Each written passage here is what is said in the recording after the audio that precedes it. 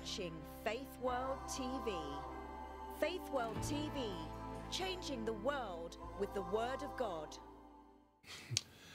Praise the Lord. May God richly bless you for tuning in, for joining us in our study today. And I just want to seize this opportunity to thank all those who have been studying with us and who has been also praying for us and supporting us financially. May God truly bless you and replenish you in the mighty name of Jesus. As we come before the Lord, let's ask Him to cleanse us, because we stand on holy ground. Our God is holy.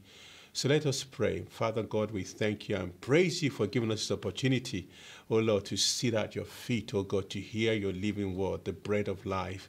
We ask, oh God, that you forgive us, cleanse us, oh Lord. We pray as we expose ourselves to your truth, that will not be hearers only, but doers of your word in Jesus' name. Father, we pray that your word will bring healing to our souls. For as many, oh God, who are down at the moment, oh God, that, Lord, you will strengthen them in their spirit, you strengthen their heart, renew their strength, Father, in the name of Jesus. Let your word bring renewed cheer and hope in the name of Jesus. And for those who are sick, those who are battling with sickness, Father, you are the same yesterday, today, and forever. You are the Lord who forgives all our sins and heals all our diseases. So, Lord, we seek your face. We ask in your mercy that your healing grace will begin to flow, oh Lord, as we listen to your word, oh God. Oh, yes, Lord, in the name of Jesus. And the people of God say, amen, amen. So God bless you. The word of God, the word of God I have for us today titled, Discontentment, a Major Peace Killer in our world today. And this is taken from a scriptural text from the book of Hebrews chapter 12, verse 14, where God encourages us to pursue peace or walk at living at peace with everyone, and holiness, without which no one will see the Lord. But in our previous messages, we've learned that for us to have the peace of God in our own lives, we need to have peace with God first. Because the Bible talks about three kinds of peace: peace with God, peace of God, and peace with others. So for us to be able to walk at peace with others, we need to have peace of God in our lives. And for us to have the peace of God in our lives, we need to have peace with God. But today, we want to talk about a major issue, a very serious issue that is plaguing our world today, which are called a major peace killer, which is called the spirit of discontentment.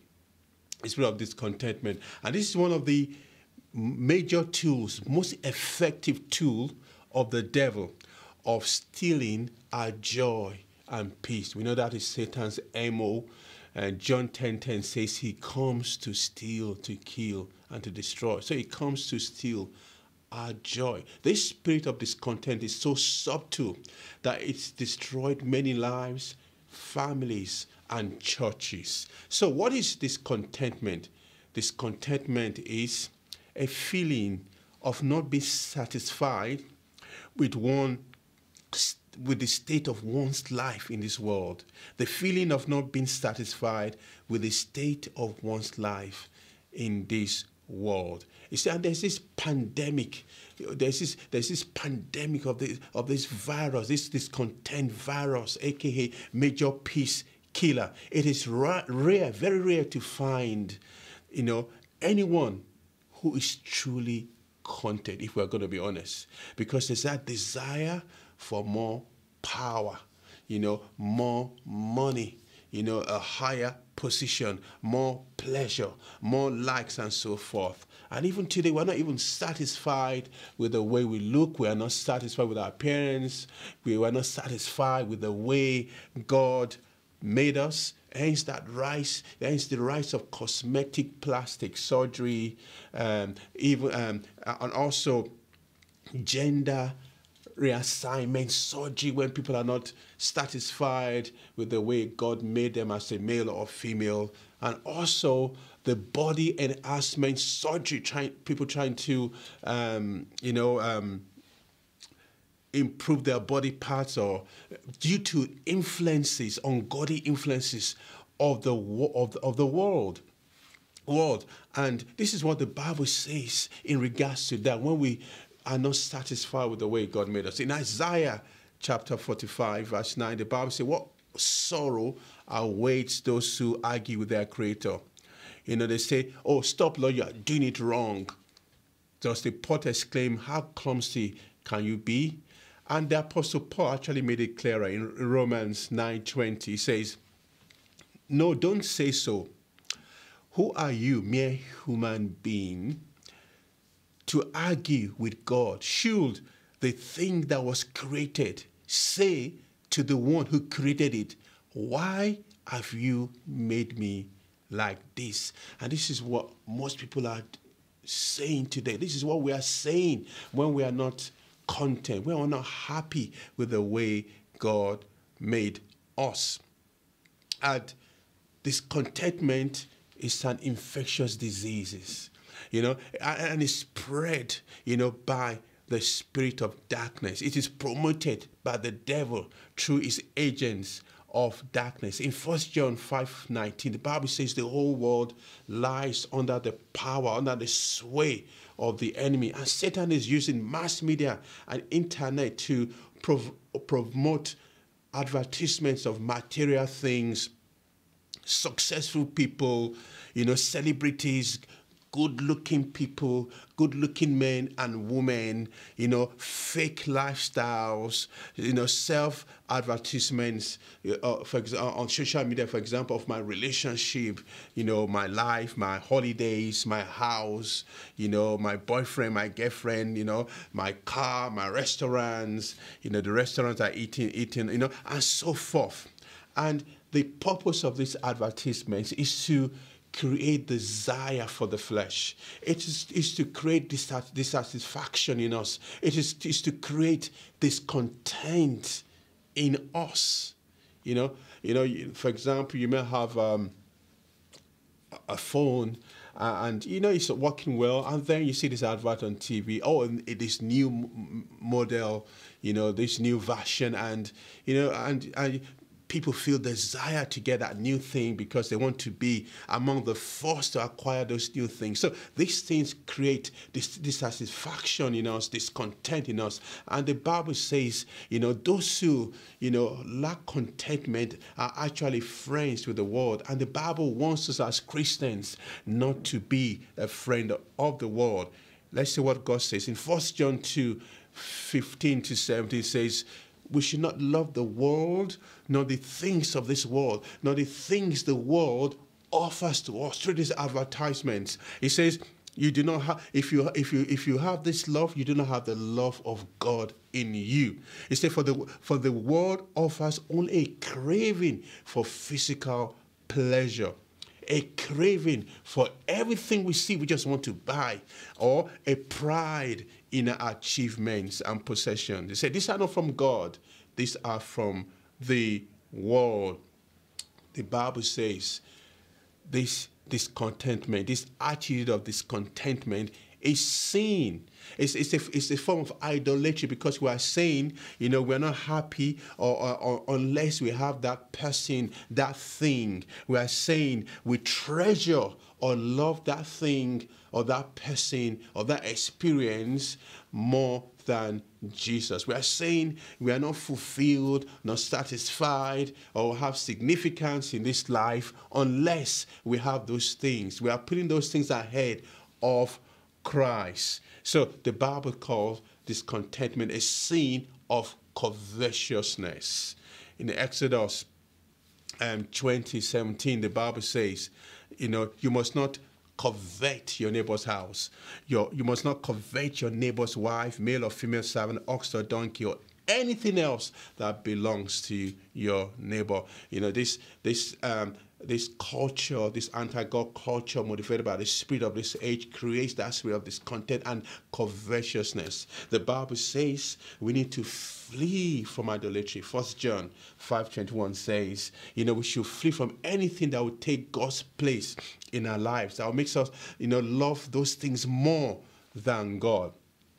In 1 Corinthians 6:10, the Bible says, those who are covetous or greedy will not inherit the kingdom of God. He said, thieves, nor covetous, nor drunkards, nor revilers, nor extortioners will inherit the kingdom of God.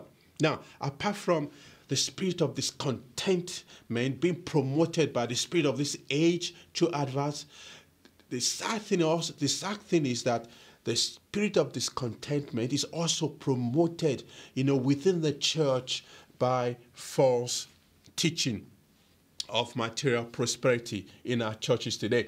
And this is not something new, because the Apostle Paul was admonishing this young pastor called Timothy, to avoid such false doctrines that say godliness is a means of making wealth. In 1 Timothy chapter 6, from verse 5, we read this from the Bible. It said, these people are cause trouble, their minds are corrupt, and they have turned their backs on the truth. He said, to them, a show of godliness is just a way of making wealth. Yet the Bible says true godliness is great gain. True godliness with contentment is great gain, is great wealth. So Paul, the Apostle Paul, admonished Timothy in 1 Timothy 6:11, says, but you, Timothy, you're a man of God. Flee from those things. Pursue righteousness. Let righteousness be your goal. That's what Jesus said. Seek ye first God and his kingdom, his righteousness. He said, seek a godly life along with faith, love, perseverance, and gentleness.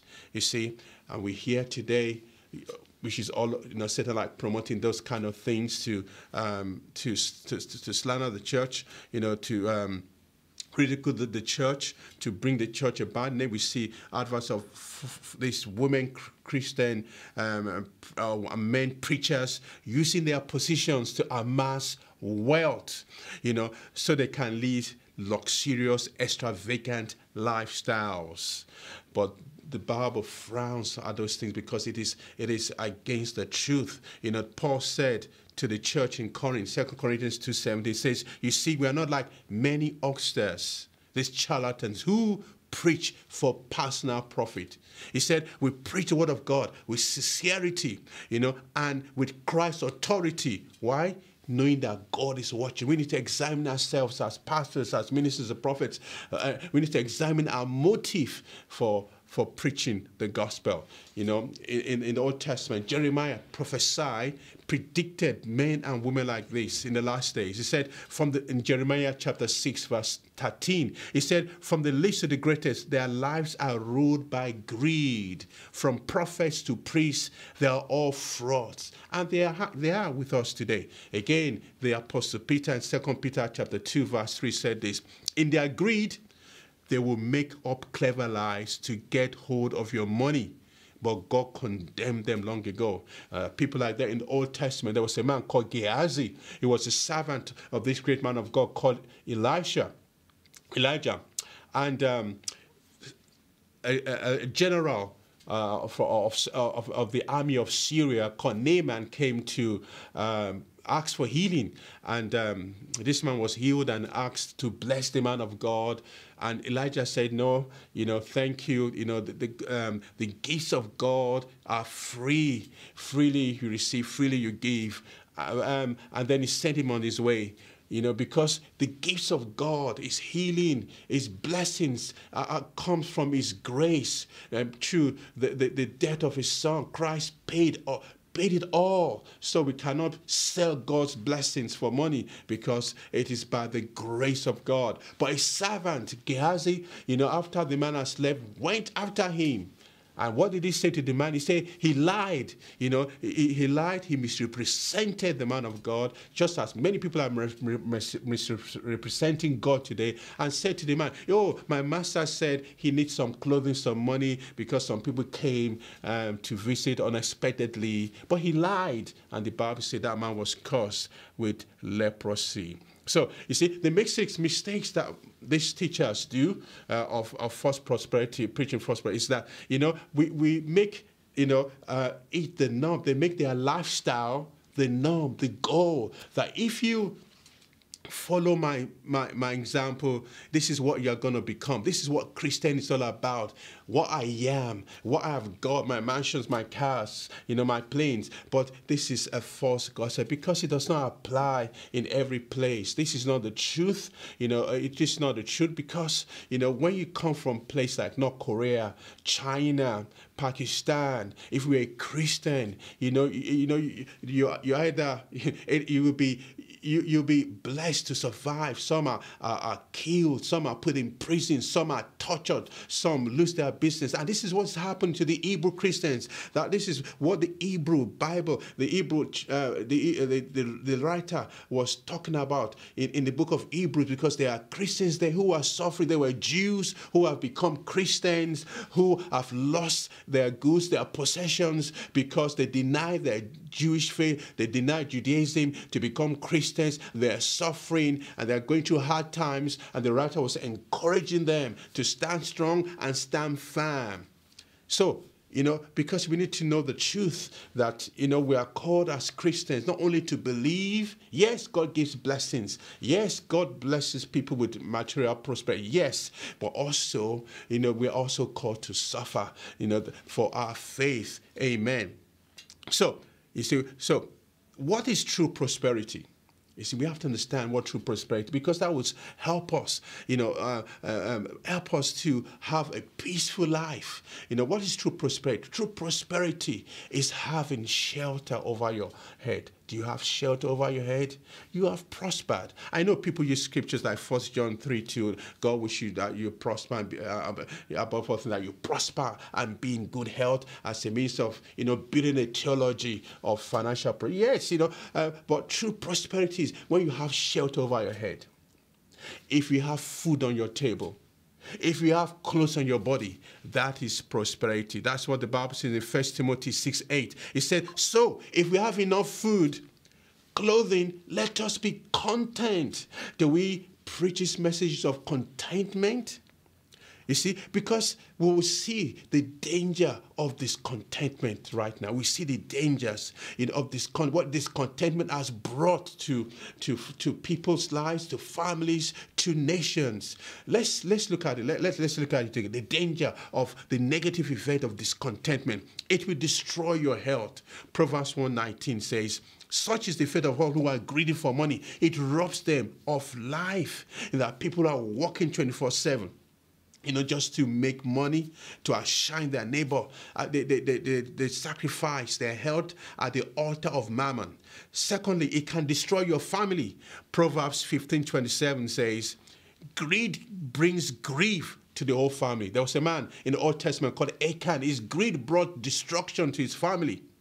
Okay, there are people who have been tempted by the devil. Maybe you have this job. It's okay. You are doing well, but you are greedy. Satan brings this job to you. Yes, it's more money, but Satan knows you are someone who loves money, and you get this job. It pays more, but at the expense of your health, of spending time with your family.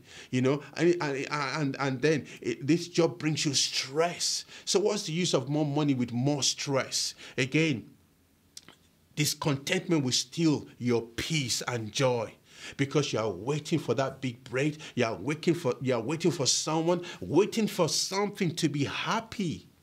It steals the present joy, your present joy and happiness. Discontentment also destroys the economy of nations, which we see many nations today. The greedy men and women, greedy politicians, they've got more than enough, but yet they are not satisfied. Just amassing more and more wealth, money they cannot spend, where people are dying, starving, homeless, sick, bad roads, all kind of stuff happening because of greed.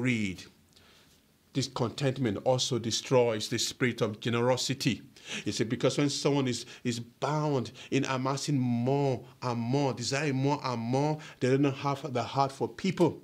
Even there are some fathers who, because of their goal, are not even giving to their wives or even giving to their children, because they want big things. They want great things. They want to be seen to among the rest, among the crowd, to have acquired this and that. So it destroys the spirit of generosity to be a blessing to others, or also to the church of God. It also destroys the heart of gratitude, because a discontented person is not happy, so always moaning and groaning, mumbling and grumbling. It's not thankful because it's not grateful to God. It also contributes, discontentment also promotes crime in societies. Yes. Jeremiah 17:11 says, like a partridge that hatches the egg she has not laid, so are those who get their wealth by unjust means. You see, they are greedy for gain. So people go into crime, because, they are not content with their life. They're not content. You say prosperity is having shelter. There are many people without shelter. They are homeless in the world today. The prosperity is having food on your table. There are many people that are starving. They can't eat 3 square meals. If you can eat 3 square meals, thank God. Or if you have clothing, you are saying, that's prosperity. That's been well-being. But, there's this more people are not satisfied. It will destroy your spiritual health. There are people, because of this discontentment, they don't have time for God, time for God to have that private time, seeking God, reading the Bible, praying. They don't have time even to go to church because they are working 24/7. They're exhausted. So they can't go to church. They can't give themselves to the work of God.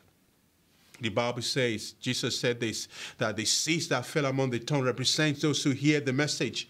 But all too quickly, the message is crowded out by cares and riches, the deceitfulness of riches, of wanting more. You see, we need to preach contentment in our churches today. As a church, we need to be the voice of conscience to our nation. That contentment is godliness. Because everybody wants more and more, and people are stepping on others. People will destroy other people's life in order to be famous, to be rich, to have this stuff. Discontentment leads to more and more envy, jealousy, stress, dissatisfaction, competition, and comparing. You see, that's the spirit of discontentment. You see, comparing ourselves with our neighbor, competing. Well, they've got this, I need to get something much better. They've got that, I have to get something much better. A bigger field, a bigger house, bigger TV, and so forth. Ecclesiastes chapter 4, verse 4 from the New Living Translation says, then I observe that most people are motivated to success because they envy their neighbors. This is meaningless. The Bible says, chasing of the wind, vanity upon vanity. Again, 2 Corinthians 10:12 says, for we dare not class ourselves or compare ourselves with those who commend themselves, but they, measuring themselves by themselves and comparing themselves among themselves, are not wise. That is the world we live in today. People are not content. I pray that God will give us a spirit of contentment, that as God's people, as the church of God, we preach contentment. You see, discontentment also can damn a soul in hell. 1 Timothy 6 verse 9 says, but people who long to be rich.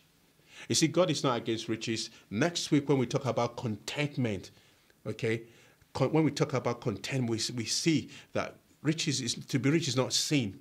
But there are those who long to, who desire, who are not satisfied, who feel that, having something is not enough. They want something, that outshines. Their motivation for buying things is not because they need it, but it's for status. And we need to examine ourselves. Why do we buy what we buy? Do we buy it, because we need it, or do we buy it for status? He said, people who long to be rich fall into temptation and are trapped by many foolish and harmful desires that plunge them into ruin and destruction. Now I'm going to round up. And I pray as we listen to this word that God, will Give us the grace to truly examine ourselves and be honest about ourselves. That God will give us the grace, to overcome the spirit of discontentment. We pray that through the power of the blood of Jesus, this spirit of discontentment will be killed, will die in our lives, in our homes and church, in the name of Jesus. And I also pray that if you are listening to me today, you've not given your life to Christ, there's no way you can have peace. Remember, as a Christian, if you're a believer, you cannot have true peace if there is discontentment. But I pray today you overcome that in Jesus' name. But if you're not a Christian, if you've not given your life to Christ, you will never have peace. Even if you have fame, if you have money, that cannot give you peace, because peace comes from a right relationship with God. And if you've not given your life to Christ, why don't you pray this prayer with me? Say, Heavenly Father, I come to you in the name of Jesus. Please forgive me. I believe that Jesus Christ died on the cross for my sins. I receive him into my life. I confess him as my Lord and Savior. Thank you for saving me and making me your child today. In Jesus' name. If you said that prayer, mean it on your heart. God is forgiving you, a child of God, and God expects you to grow in your faith, reading your Bible, fellowship with other believers, and speaking to him as well, because God loves you. So once again, I thank you for watching. I see you same time, same place as we look at contentment. So God bless you. In Jesus' name, amen.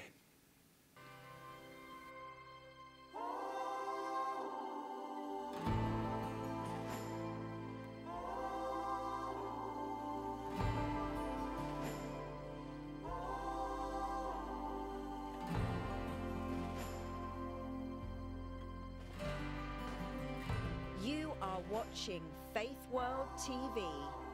Faith World TV, changing the world with the Word of God.